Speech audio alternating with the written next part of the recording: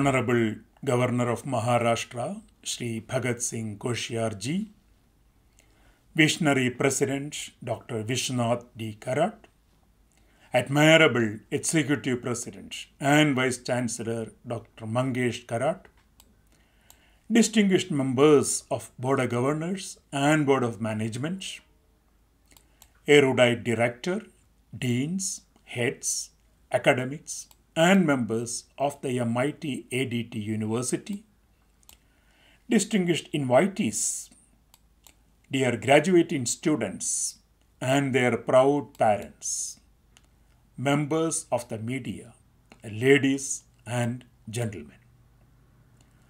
With great delight, I stand before this promising audience today on the momentous occasion of the third convocation to greet the graduates of the year, to congratulate them for this coveted academic distinction, and to wish them all a very bright and prosperous tomorrow.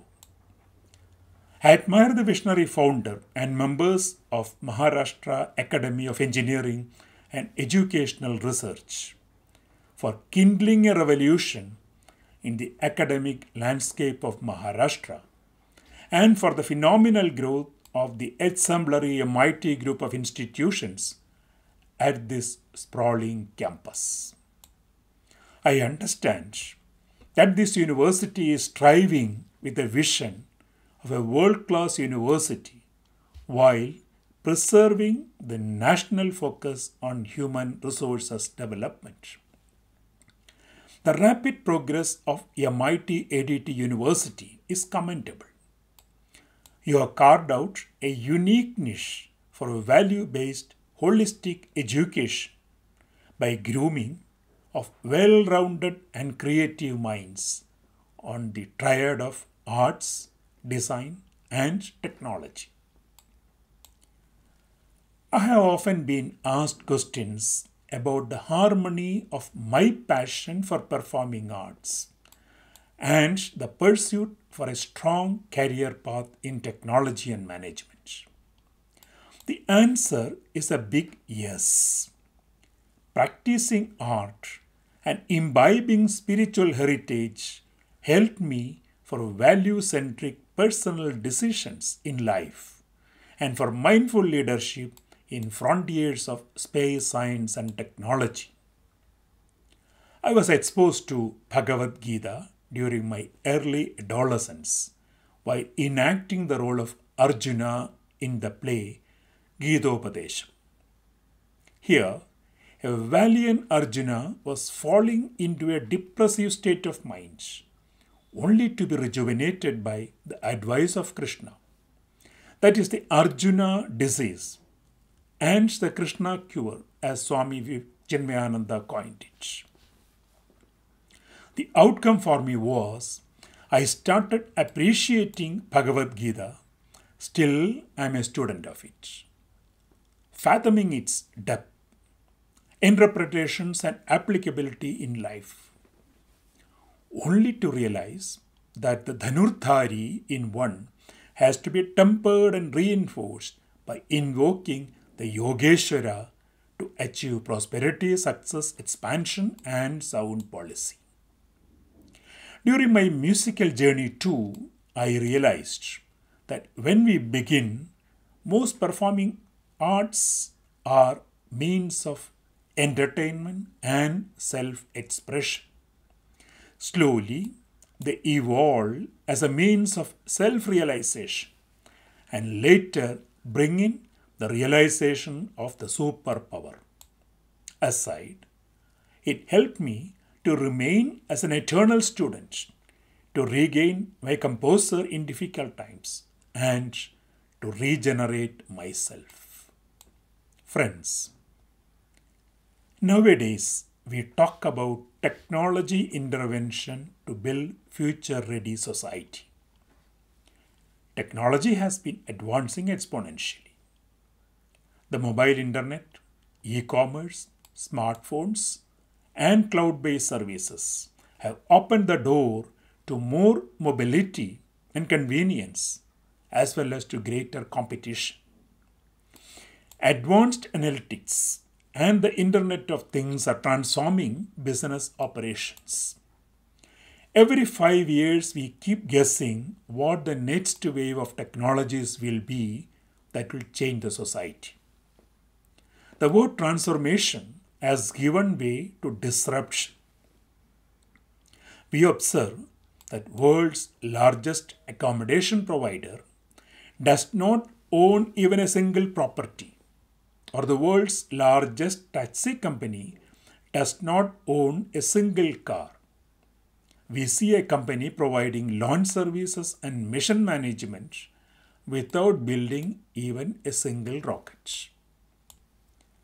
A new paradigm of disaster management using satellite data is emerging with free online services providing pre- and post-disaster images that too within hours of the event on the web or cloud platforms using near real-time data captured by small satellite constellations. Today we see many rapidly evolving, potentially transformative technologies spanning information technologies, biological sciences, material science, energy, and other fields. We are witnessing a parade of new technologies and relentless scientific breakthroughs, and the list of next big things grows even longer. Whether we call it augmented reality, big data, deep learning, quantum communication, or artificial intelligence. It becomes apparent that disruptive technologies are transforming the way the society lives, communicates, travels, shops, sleeps, or gets entertained. If we have to judge by the developments in the last 5 years, the future promises an accelerated pace that we have never seen before.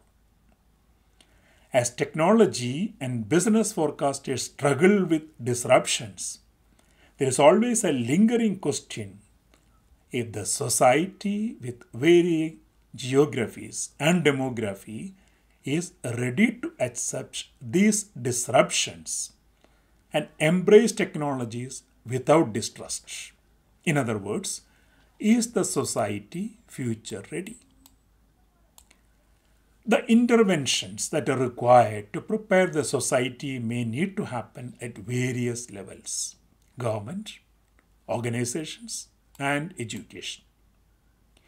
Policies are essential for the government to promote and foster a society with the right digital skills to fulfill the potential of any planned technology intervention for more efficient delivery of services with minimum overhead and maximum revenue. At the same time, the government has the enormous challenge of ensuring inclusivity in view of the significant rural population by implementing policy without widening the digital divide. Organizations all over the world have recognized the immense disruptive value of digital.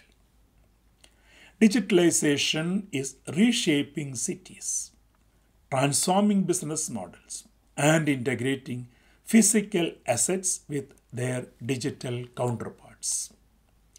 Organizations which are not ready for future disruptions or are in a wait-and-watch mode risk falling by the wayside. Traditional practices that were relied upon for profit and customer satisfaction no longer seems to be good enough. Organizations that are capable of systematically identifying and understanding signals, trends, and other indicators of change, and develop plans for how to respond with informed investment are expected to succeed over the wait and watch times. Organizations that are able to develop a central and cohesive strategy which connects people, processes, systems, and assets are likely to be best positioned to realize the full potential that digital ways of working can bring. At the educational level, technology is already changing everything about how universities deliver teaching, how their academic staff work, and how research is delivered. The pace of change is so fast that our whole way of life is changing within 5 or 10 years. The concept of university, developed nearly 1,000 years ago, will need to change with it. Multidisciplinary teaching and research will be the norm rather than the exception. Society needs to be prepared for lifelong learning, enabled by better connectivity, richer content, and 24/7 availability. Delightfully, India has an amazing educational policy in place, and the posterity will be grateful to the thoughtful architects and visionary leadership for gearing up the nation into global prominence in a rapidly changing world.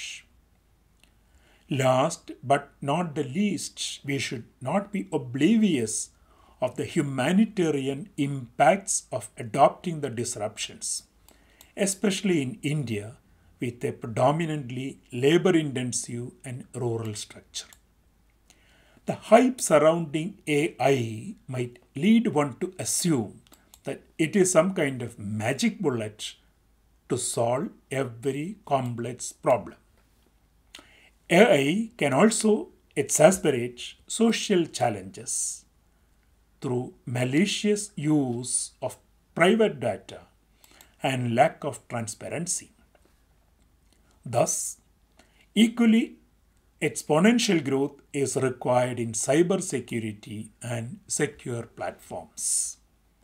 The cardinal question that any technology intervention must focus is not which technology I need to adopt, but how the technology will make a difference to the life of the users. Thus, a people focus is essential to get the technology right. It is well recognized globally that the hallmark of India in space is the focus on its helpfulness for humankind through Earth-oriented satellites and an effective institutional tie-up with all stakeholders to evolve and sustain national systems. Exploring outer space continues to excite and enrich us. In this pursuit, self-reliance has been our obsession, not just an objective. That is evident from the Indian strides in satellite technology and launcher technology. The highlight is that India has mastered the complex technologies and achieved self-reliance in access to outer space. All Indian satellites, except a few heavy communication satellites, are lofted by the Indian launchers. Chandrayaan-1 and Mars Orbiter mission tested our ability for precisely navigating into deep space and for the tricky capture of the orbit of these celestial bodies. Some of the technological innovations dictated by our space exploration missions have been beneficially deployed for the operations of Earth-oriented application satellites. India is on the threshold of human spaceflight and complex interplanetary exploration, which will open up enormous challenges and host of opportunities to the new generation. What drives the team ISRO for such quantum leaps? It is the belief in ourselves. It is a team excellence. It is the learning from the past missions, both failures and successes. It is a sublime combination of the wisdom of elders and the innovative power of younger generation. It is the preparedness for all imaginable scenarios. It is transformational leadership at all levels. Friends, let me wrap up with a few Gospels of Swami Vivekananda. he said. Mind you, this is life's experience. If you really want the good of others, the whole universe may stand against you and still cannot hurt you. It must crumble before the power of the Lord Himself in you, if you are sincere and really unselfish. Give me a few men and women who are pure and selfless, and I shall shake the world. When you are born as a man, leave some indelible mark behind you. They alone live who live for others. My dear young friends, this is your day, and importantly, a day of your life to express gratitude to your parents for their sacrifices to support your pursuits, and to bow in reverence to the teachers for shaping you. A new world of opportunities and challenges will unfurl in front of you. I believe that knowing and doing are important for professional success. But being what you are, your character and conscience will elevate you as emulable ones. Each one of us could live to leave a legacy and make a difference for the society around us, our nation, and the humanity at large. Friends, let me wish you all the very best in your future endeavors. Thank you very much. Thank you very much.